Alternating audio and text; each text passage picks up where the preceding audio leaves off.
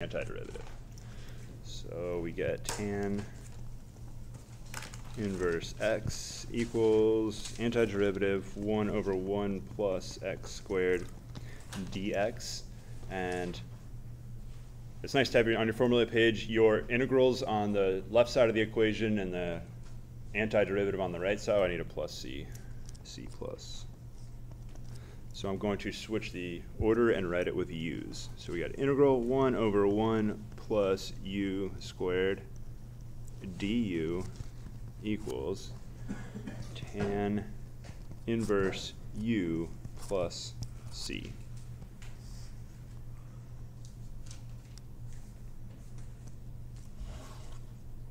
So that is our antiderivative.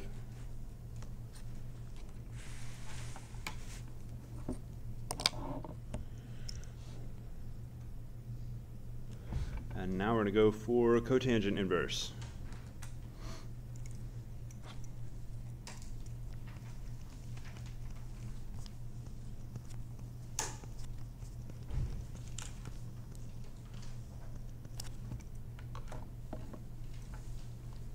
So somewhere up here we had the cotangent inverse, tangent inverse identity. Hopefully we don't have to go too far. I did write that down. Oh no. Oh, we just completely skipped over that. All right. Well, let's go through that now. All right, so I'm going to start out with the y equals cotangent inverse x. Oh, this is magic. We'll do that right over here where it should be.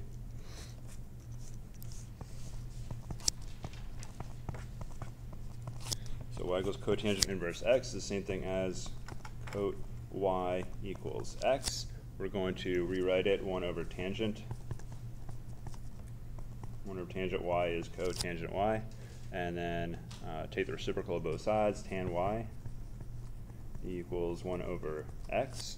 And this should all be kind of familiar now. We're just doing the sort of same pattern with different trig functions. So we're not really breaking any new ground doing this stuff at this point. And tangent inverse both sides. So we have y equals tan inverse 1 over x. And we started with y equals cotangent inverse. So that means these are the same y's we're working with. So I can equate cotangent inverse x with tangent inverse 1 over x. So that's the identity we're going to use now.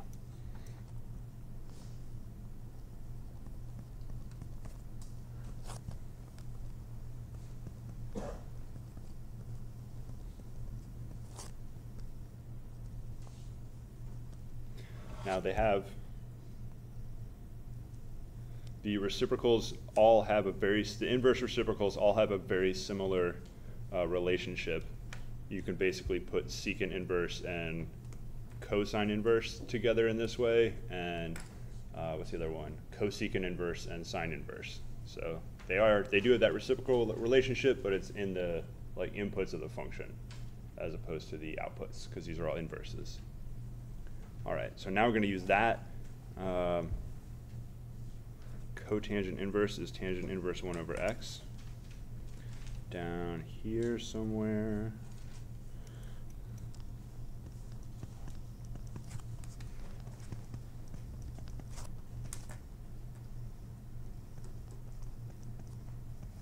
I'm going to take a derivative, so instead of writing 1 over x, doing the quotient rule, we're going to write x at negative first. That'll be a lot easier to just subtract 1 from the power and all that fun stuff.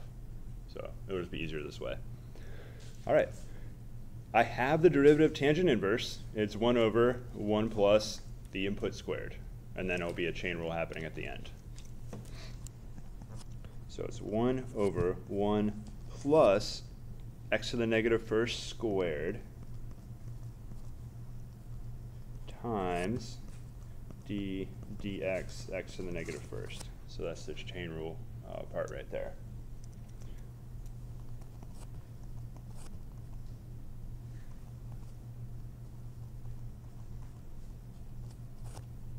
So I'm going to write x to the negative first is 1 over x and then square it.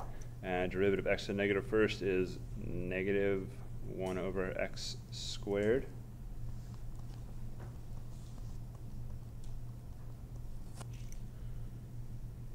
So we get the negative because we're multiplying by -1, and then we drop the power by 1, so it's x to the -2, which is 1 over x squared. And I know I'm sort of jumping around in different forms depending on what's better for different places for algebra or calculus. Now I'm going to multiply the x squared through the denominator, and then -1 just makes everything negative. So we're just doing a little algebra here. We're going to get negative, the whole fraction is -1 over x squared plus 1, like that. And to make it look more similar to the tangent inverse, I'm going to write it as -1 over x, 1 plus x squared.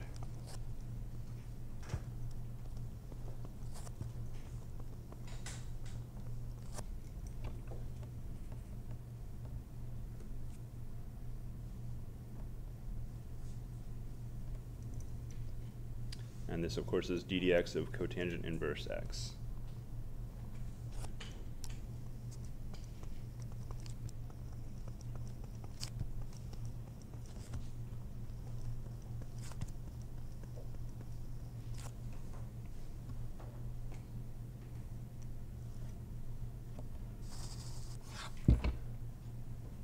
Okay, questions on any of that chain rule algebra stuff? So every derivative, we're going to get an antiderivative. Our antiderivative is going to look like 1 over 1 plus u squared. There's just going to be a negative hanging out. So it's really similar to the antiderivative that gets you tangent inverse. So it's going to be almost exactly the same, except it's negative. That's the only difference. If we look at these derivatives, what's different? There's a minus sign on the right side. So the difference between tangent inverse derivative and cotangent inverse derivative, there's a minus sign. Like, that is literally the entire difference between the two functions, the two derivatives. So if I just read it all out, -1 over 1 plus x squared dx is equal to cotangent inverse x plus c. I'm going to swap the two sides and then multiply by negative to make the integral positive. So integral 1 over 1 plus u squared du equals negative cotangent inverse x plus c.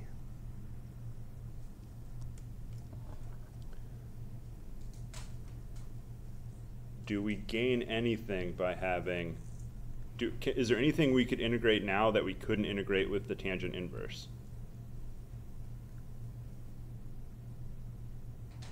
Don't really gain anything. If it looks like 1 over 1 plus u squared, just go tangent inverse. Don't do the negative cotangent inverse. It'll save a little space in your cheat sheet. It'll save me from looking at different forms. So I'm going to write extraneous, you don't need it.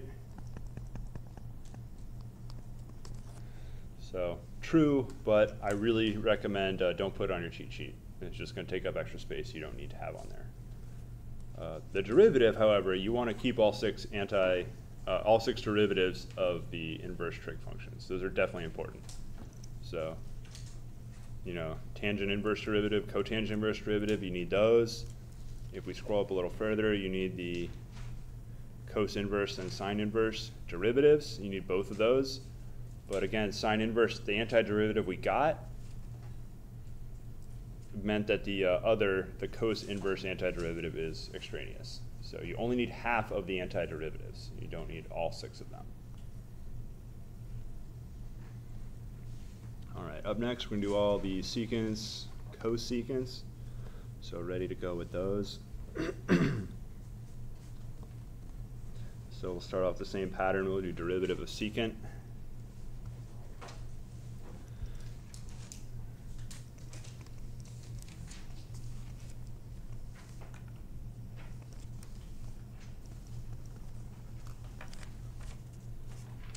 So derivative of secant inverse. So f inverse equals sec inverse. Regular f is a regular secant f prime derivative of secant is secant tangent.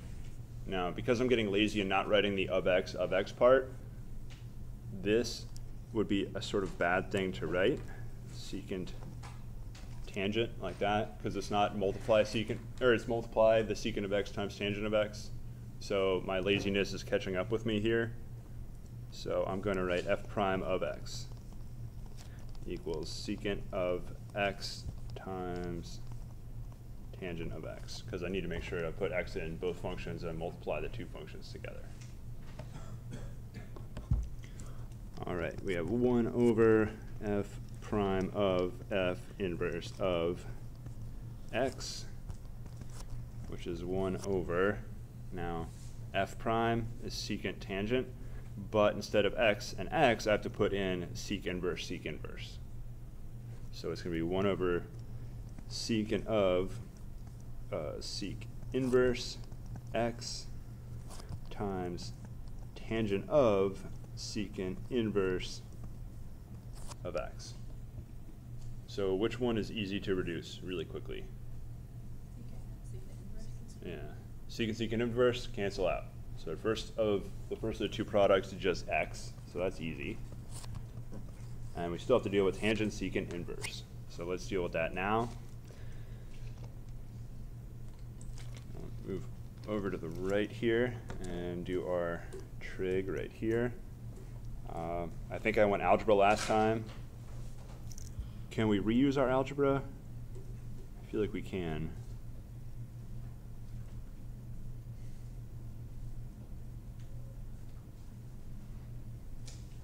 Somewhere up here,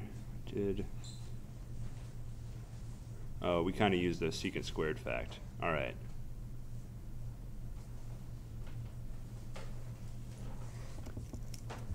So you all believe me when I went through all this stuff right here.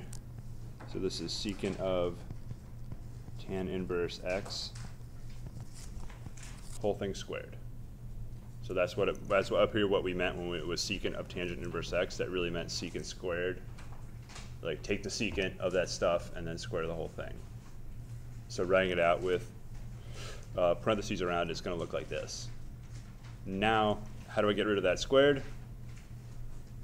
Square root. So that's all we're going to do here. So secant of tangent inverse of x equals plus or minus square root 1 plus x squared. So we're going to use that identity. So we got secant of tangent inverse x is plus or minus 1 plus x squared square root. Does it not matter if, like, the one we're using right now is tangent of secant inverse? But does it not? Oh, yeah, that will matter. Yes, absolutely. So, you know, I was about to be disappointed, but you just made me disappointed a little extra quickly. Secant tangent inverse, tangent secant inverse. Yes, those are not the same thing. No. All right. So we're going to have to go and actually do the trigonometry work over here. All right. So I'll simplify tan sec inverse x. So we'll go triangle route this time. So inside secant inverse x, we're going to let that be theta. So let theta equal sec inverse x. And secant theta equals x. We need a fraction, so we always just divide by 1. And secant is 1 over cosine, hypotenuse over adjacent. All right.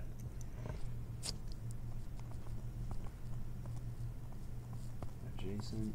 And whenever you're dealing with undetermined, if you don't know if x is positive or negative, or even 0, just draw a quadrant 1 triangle. And if x is positive or negative, it will just work out.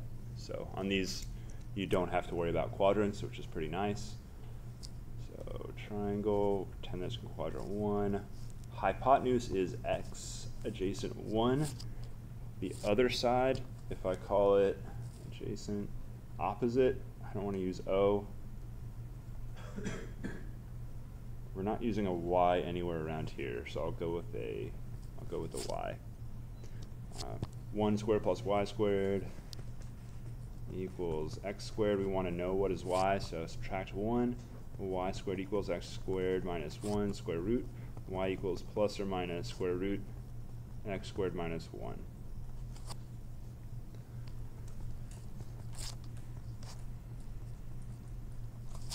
All right, so that is our other side, and now we're ready to write down what is tangent. Theta is opposite over adjacent. Well, adjacent's 1, so that's nice. It's really just the opposite side then. Plus or minus square root. And I think the other one was 1 plus x squared.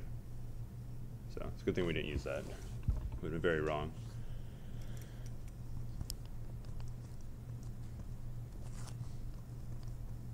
Can't we throw out the negative because it's a side of a triangle? It can't be negative. Oh, it could be negative.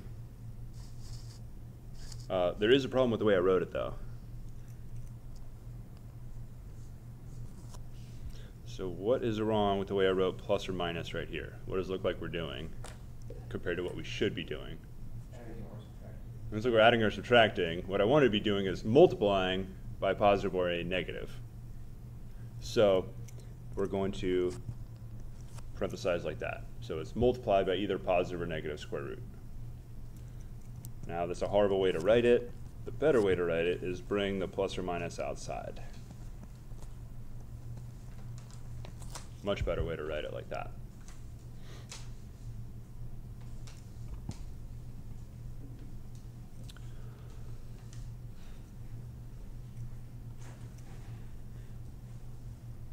Okay, so that was a fun trip back through trig land. Now, secant inverse, I think I wrote down the domain.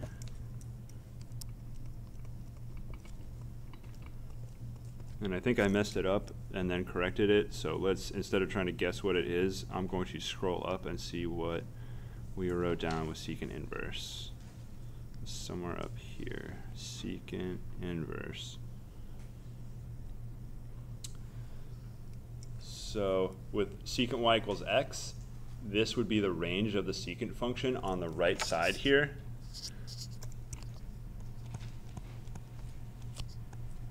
This is the range of secant y, which will be equal to the domain of secant inverse x. So the range of secant would be the domain of secant inverse.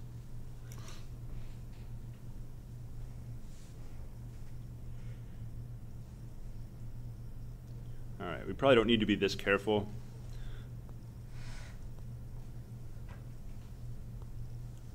There's going to be plenty of bad values, bad x values to plug in. X squared minus 1, it's pretty easy to make that 0. How do you make that 0? If x equals 1 or negative 1, you're 0. So that's bad. What if x is really small, like 0? What do we get if we square 0 and subtract 1? Negative 1, and then we square root that. So we actually have to have x bigger than 1 and smaller than negative 1. So we can't have a small x here, because then you'll be having imaginary values. So the way we're going to take care of that basically needs to be bigger than 1 or smaller than 1. And depending on if you're bigger than 1 or smaller than 1, that's where the plus minus comes in. So writing down, so I don't really want to write the whole domain of secant inverse. You know what? I have a graph here in my notes that should be good. So let me just copy that graph down. And this should help explain a lot of what's going on. The problem with these inverse functions, you have to ensure one-to-oneness, and all of these reciprocal type functions have vertical asymptotes, which turn into horizontal asymptotes, which generally mean there's two pieces to the function. So we didn't really go over how to graph this, so I'm just really quickly going to graph what this function looks like. The vertical asymptote is going to turn into this horizontal asymptote right here, and it will be y equals, I want to say pi over 2. So I believe that should be pi, and then the asymptote would be pi over 2. No.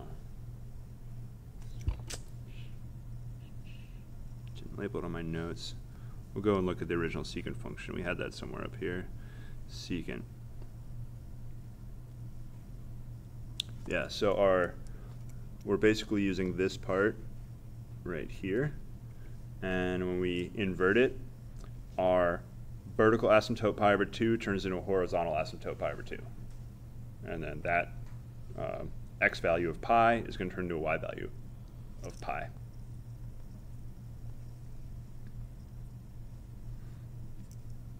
So there we go. And this is the secant inverse graph. You have to be a little careful because when you find the derivative, you get undefined. So these are points in the secant inverse graph, these endpoints, but in the derivative, they will be undefined. What do you think that means if and this is not a perfect graph, but if I zoomed in, what do you think the derivative is a slope? So what would that correspond to undefined right here at that point that I zoomed into? And I could write a better curve of this function. All right.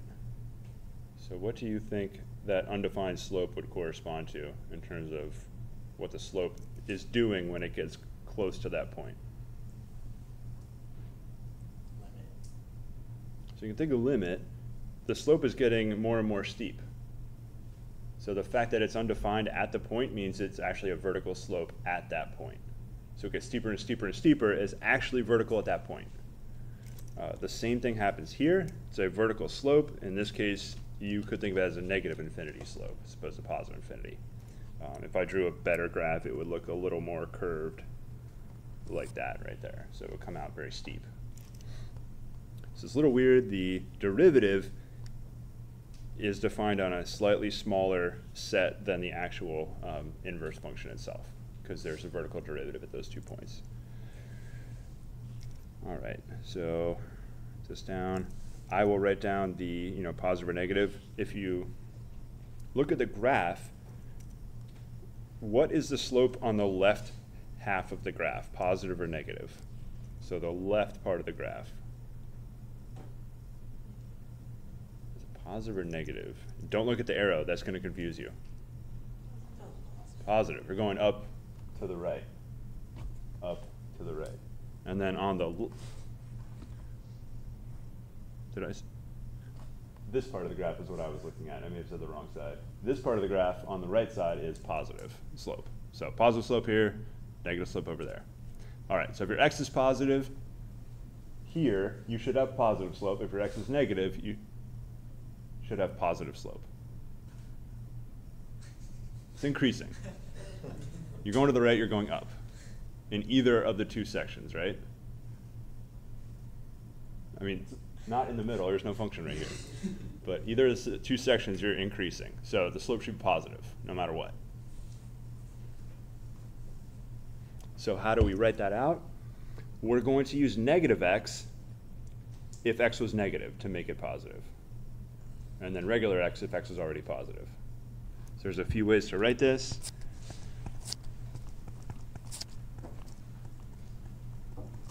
One way to simplify it is like that. If x was negative, you take the absolute value, hey, it's positive.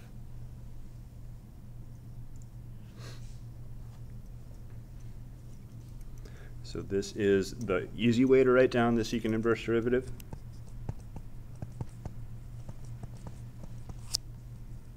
In one shot.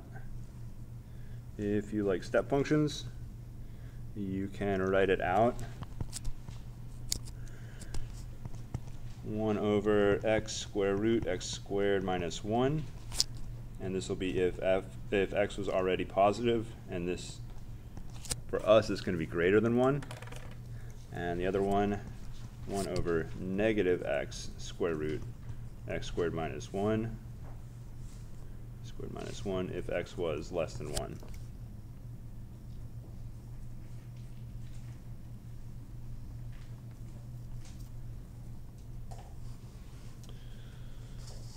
I'm going to just use the absolute value version. It lets me avoid a plus minus everywhere. So I'm just going to go with the absolute value and make life a little easier. So this is our derivative. We're going to move the derivative to the other side with the antiderivative. Same thing we've been doing.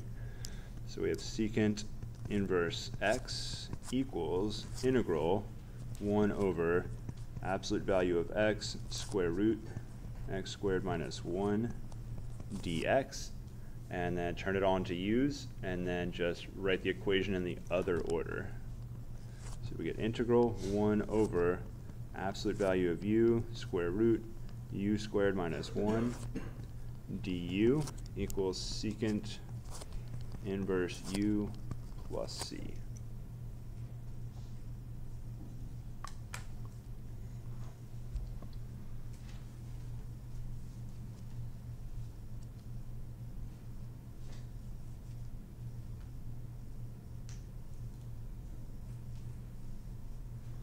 On my notes, the absolute value on u is on the other side.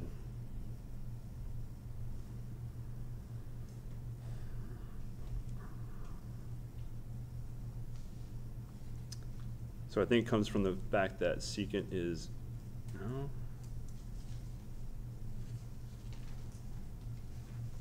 All right, I'm just gonna write down what I have in my notes instead of trying to go through every single detail. So this absolute value is gonna get removed on the left, and on the right, you get the absolute value over there. All right, so that's what's in my notes right there. One I have was the one before. There was the absolute value x in there.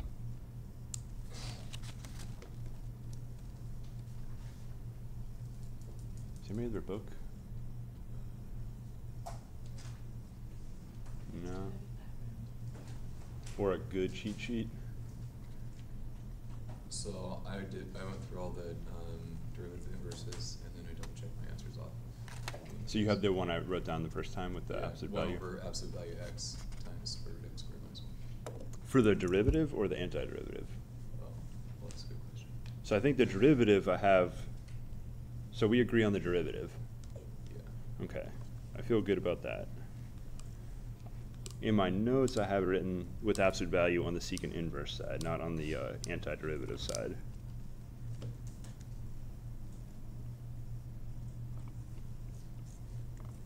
All right, generally I won't nitpick about absolute value in this class, so if you forget the absolute value, I generally don't take points off for that.